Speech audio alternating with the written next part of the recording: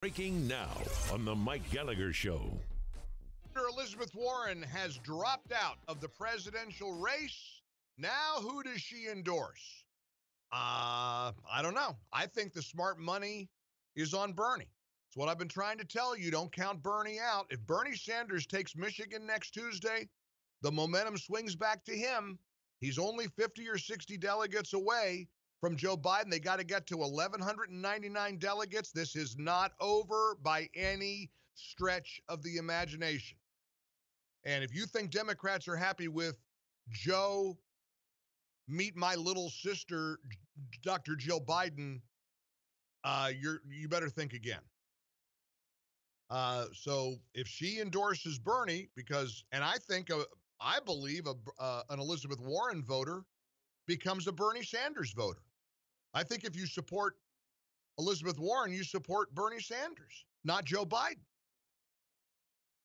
Now, depends on what they'll offer her. Might try to give her a seat at the table because that's all she wants. So maybe Biden offers her some kind of a cabinet post in a hypothetical Biden administration. Who knows? Maybe she could be in charge of diversity.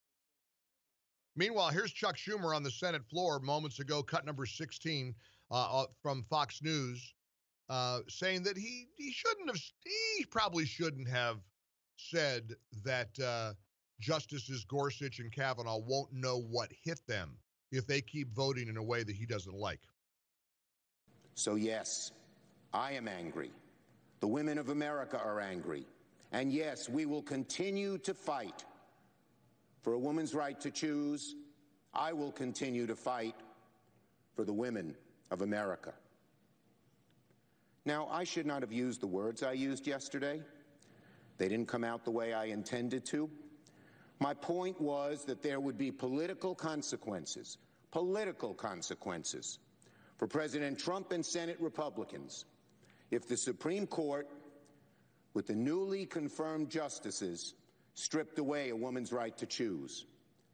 Of course, I didn't intend to suggest anything other than political and public opinion consequences for the Supreme Court, and it is a gross distortion to imply otherwise. I'm from Brooklyn. We speak in strong language. I shouldn't have used the words I did, but in no way was I making a threat. I never would do such a thing. And Leader McConnell knows that. And Republicans who are busy manufacturing outrage over these comments know that too. No apology. None. Can't even muster the words, I'm sorry, for threatening. And just in case you didn't hear the original comments, let's make sure you do. Cut 1. This is the threat. And it is a threat. And he wasn't threatening Republican politicians. He was threatening Supreme Court Justices Neil Gorsuch and Brett Kavanaugh. Cut 1 from Fox News in Grabian. I want to tell you, Gorsuch, I want to tell you, Kavanaugh, you have released the whirlwind, and you will pay the price. You won't know what hit you if you go forward with these awful decisions. Oh, did the words not come out quite the way you wanted to? But you didn't threaten them? You were talking about, what did he just say? Play that clip again, guys, from the Senate floor from a few minutes ago. I want to hear this again, him mangling an explanation that he thought that the Supreme Court would pay a political consequence. How does the Supreme Court, how do any of the existing justices pay a price politically? Has nothing to do with politics or an election, right? They don't get elected. They're appointed. Listen again to what this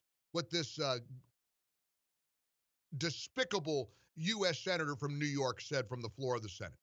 So yes, I am angry. The women of America are angry. And yes, we will continue to fight for a woman's right to choose.